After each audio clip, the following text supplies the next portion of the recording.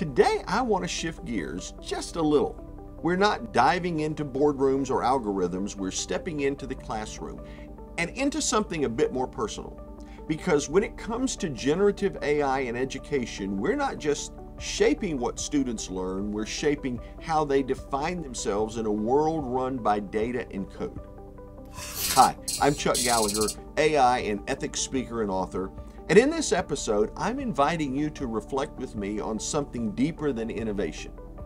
How we preserve autonomy and humanity in the age of intelligent machines. Okay, here's the truth. AI in education is unlocking incredible opportunities. Customized learning, accessible content, instant tutoring, but with every advance, we face an ethical tension. Are we empowering students to think critically?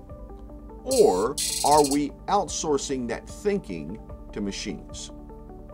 In my latest blog post, I share a personal reflection about the conversation that really stuck with me about creativity, originality, and whether our next generation is becoming too reliant on technology to do their thinking for them. Now, let me be clear. I am not anti-AI. I am, however, pro-human. Education should be where students learn to wrestle with ideas, not just prompt a chatbot. It should be a place for ethical exploration, not automation without accountability. So here's the challenge.